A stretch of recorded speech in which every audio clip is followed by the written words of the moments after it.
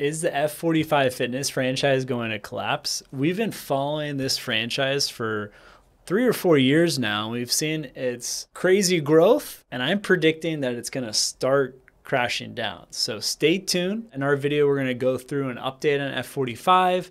It is a publicly traded company, and to see if the franchise you should be exploring or better to be on the sidelines for this franchise opportunity. So first off, F45 franchisees are not making much money. Despite their CFO at the time saying on record, pre-IPO in the filing, that they make 30% plus EBITDA, from the franchisees we've spoken to, 30% earnings on their F45 studio is way higher than in the reality for the franchisees that we've spoken to.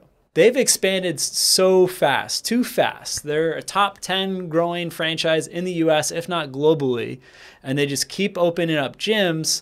Oftentimes, gym owners are competing with themselves. I've spoken to franchisees in Canada that have that same issue. There's too many F45s coming up in the same area. We've seen a similar thing happen with Massage Envy's Subway restaurants, where they're competing with other franchisees in the same system. Also, the franchise costs $313,000 to $485,000 to open. They had the same issue that Orange Theory had, where it used to be $300K to open up an Orange Theory. Now it's $1 million. F45, it used to be $150,000, $200K to open up an F45.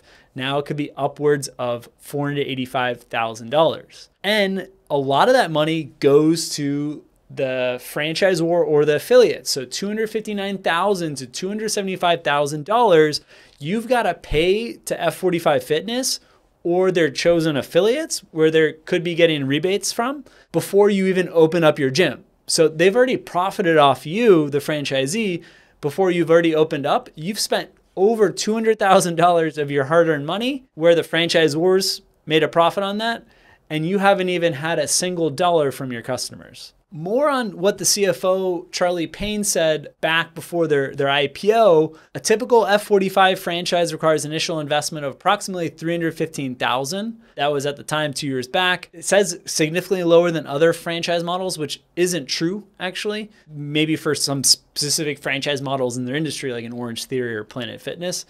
In year 3 operations, franchisees produce an average AUV, average unit volume, of $359,000, an average four-wall EBITDA margins in excess of 30%, an average cash-on-cash returns in excess of 35%. We have not seen that talking to franchisees and from the research that we've done. And then on average, it takes a studio approximately 6 months and 75 members to reach break even. A franchisee is quoted as saying, to be profitable, to turn a decent profit per unit, you would need at least a couple hundred members. F45 franchisee.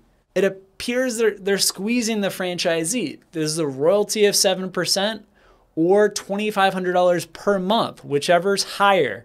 You have the brand fund, 2%, or $200 per month. And then Daily Mail did an expose on F45 and the Australian founder that was bankrupt when he launched F45 years back in Australia. He quit with a $10 million golden handshake just a couple months back, and he's selling off his $14 million beach pad. So again, the F45 founder was officially bankrupt when he launched F45 in Australia in 2012. Adam Gilchrist, the founder, was listed on Australia's National Personal Insolvency Index. He was technically banned in 2011 from being a company director for 3 years, but that didn't stop him from registering F45 as an Australian business in 2013 officially, and since then it's grown at a crazy rate. The fitness business turned kind of into a cult following with celebrities, sports stars.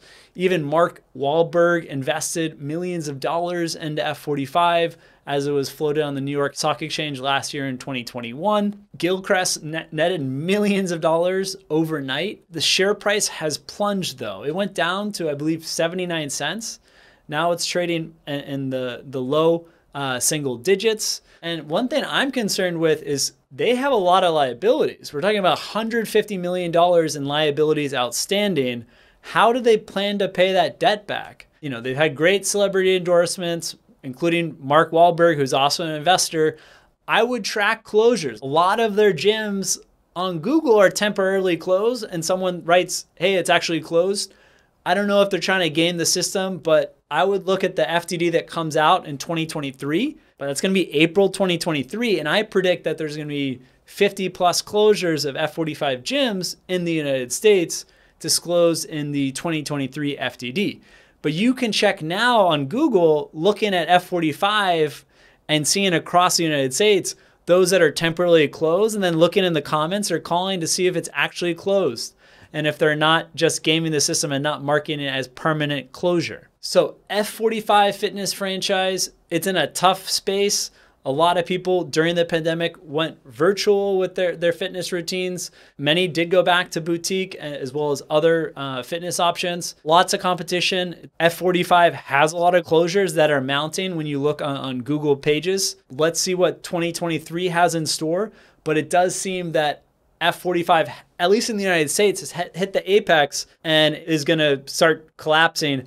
I just don't know at what rate the system collapse in the US as well as globally. Stay tuned for 2023 and we'll definitely do a follow-up once we get our hands on their FDD.